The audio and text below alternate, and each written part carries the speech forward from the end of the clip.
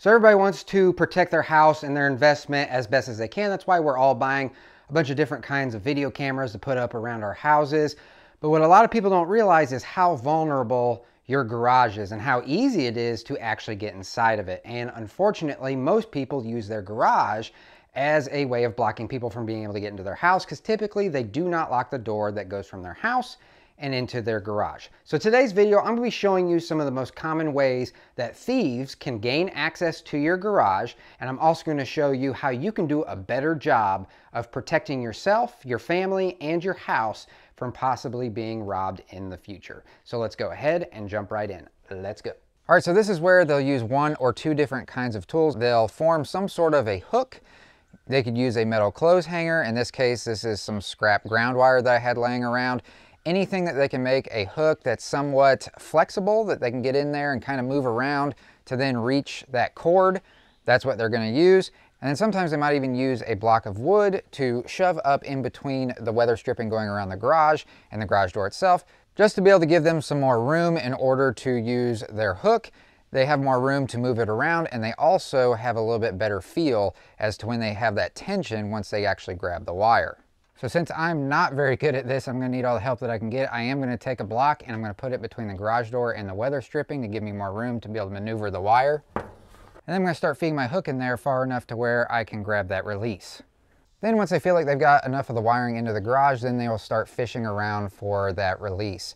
Then they may go back and forth, they may twist it around, but once they start to feel a little bit of tension or they can feel like there's something on the hook, that's when they will wrap it around and start to try and pull it out of the garage door.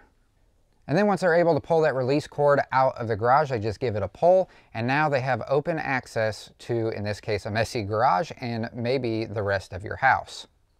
All right, so now that I've shown you how they can gain access to the garage and possibly even the house as well, now I'm going to show you some steps that we can take in order to do a better job of safeguarding ourselves from this being able to happen. Now, aside from them being able to gain access by fishing for this release cord, one of the easiest ways that they gain access to the garage is a lot of people do not lock their car doors, and inside of pretty much everybody's vehicle is a remote for their garage just because it's very convenient to use. We use them all the time when we're coming and going from our homes, but a lot of times people leave them in their vehicles and they leave their vehicles unlocked. So they just open the doors, pull out the remotes, and they can just open up the garage door a lot easier than if they had to fish for this cord. So a solution to this is, instead of using the regular garage remotes that come with your opener, you can buy keychain ones that then also come into the house with you at the end of the night so that there's not one left in your vehicle. Aside from that, you can also install a smart garage door opener. These can be very convenient where you're able to operate your garage door using your phone. They're encrypted, so they're not really able to be hacked in order for somebody else to be able to gain access to the garage. But now let's talk about the cord itself and some things that we can do in order to make it so that they cannot fish this through the door. Now, the easiest thing to do would, this tab right here, is when they grab a hold of the cord, it's ultimately going to grab a hold of this tab a lot of the times, and that's what's going to make it really easy to pull it then through the garage door. So a lot of times it's going to be just as easy as undoing a knot that's holding the tag on, and then you can just pull the tag right off. And now when they go to fish for it, this cord will be here, but there won't really be anything to snag onto in order to pull the cord all the way through the garage door. But even with this tab removed, is it still possible in order for them to fish this rope through the garage door? Yes, it is. It's a whole lot harder, but if you want to take it a step further, what we'd want to do is we'd want to cut with some scissors. We'd want to cut this rope down to a length that's still accessible for us if we need to pull the release in order to open the garage door manually. Cut it to a length that would not be long enough in order to be able to reach the outside of the garage. If it can't reach the outside of the garage, then they can't pull on it, and therefore they can't release it to open the garage. But maybe you want to take it a step further than that and you just want to remove this altogether. You could just cut it all the way up at the top, or a lot of times it's just as easy as how we remove the tab. There's usually a knot. Just undo the knot and then pull the cord out.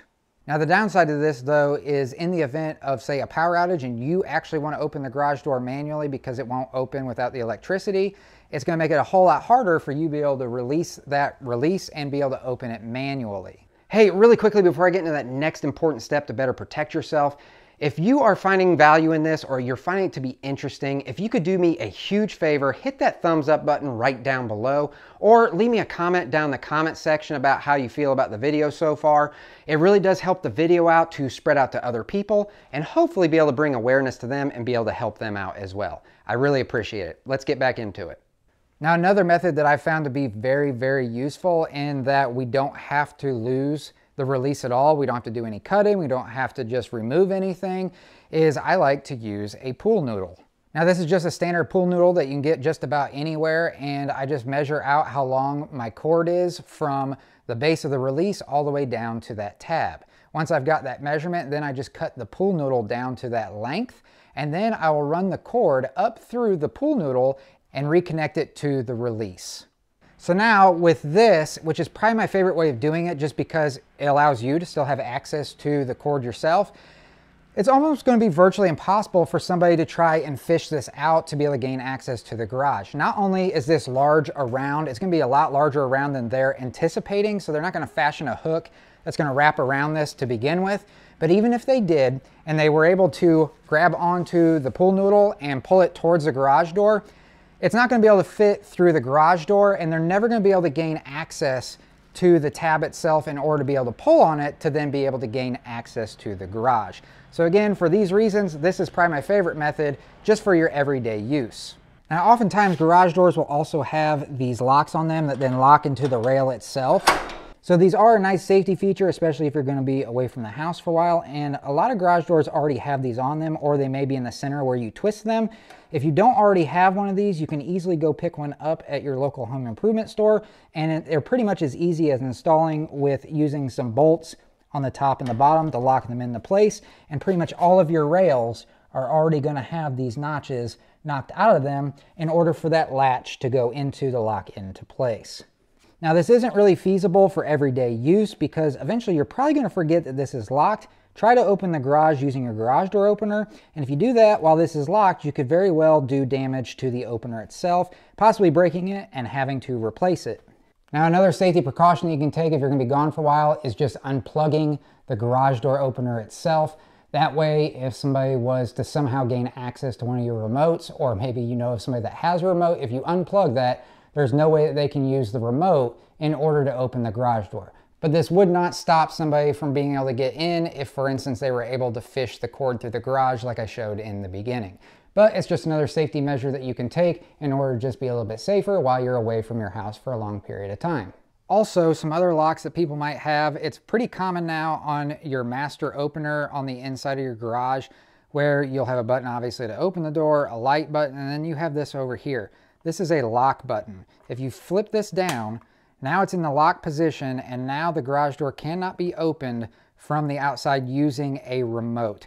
From my previous experience as a law enforcement officer, the biggest tip that I can probably give a homeowner to do a better job of safeguarding themselves, and while all these other tips and methods are really important, and there are things that we should all be doing to do a better job of safeguarding ourselves, the biggest tip that I can give homeowners is to not let people know what you have. And I know that this sounds really simple, but a lot of people don't think about making sure that they're not just advertising what they have. And this isn't always going to be avoidable. If you have a front-facing garage in, say, a neighborhood and somebody's scouting the neighborhood and you're working out in your garage, obviously you can't hide everything, but I wouldn't just leave everything out in plain view. And certainly don't leave things just sitting outside of your house that don't need to be. If you remove the temptation and people don't realize what you have, then they're going to be a whole lot less interested in trying to break into your house in the first place. But with that being said, there are some very easy steps that can be taken in order to keep people from being able to see what you have, like put things away, organize things. On top of that, if you have a garage door with windows in it, I know it's really nice for letting light in, but it's also really nice for people to be able to see into your garage and see what you have. Or if they're trying to fish for that release, it makes it a whole lot easier because they can see that hook and they can connect it to the release a whole lot faster. Now, even though now you've seen how vulnerable a garage can be for break-ins, at least now you have some steps that you can take depending on your situation, what you'd like to do. You have some steps that you can take to better defend yourself. Now, if you like DIY videos like this, I'll post some links right over here that you might be interested in that will take you right to either a video or a playlist that might be of interest to you. So I hope this video was interesting and helpful for you. And if it was, please do me a huge favor, hit that thumbs up button right down below. And of course, if you have any questions at all, you can leave those down in the comment section down below. And I'll catch you all in the next one. See ya.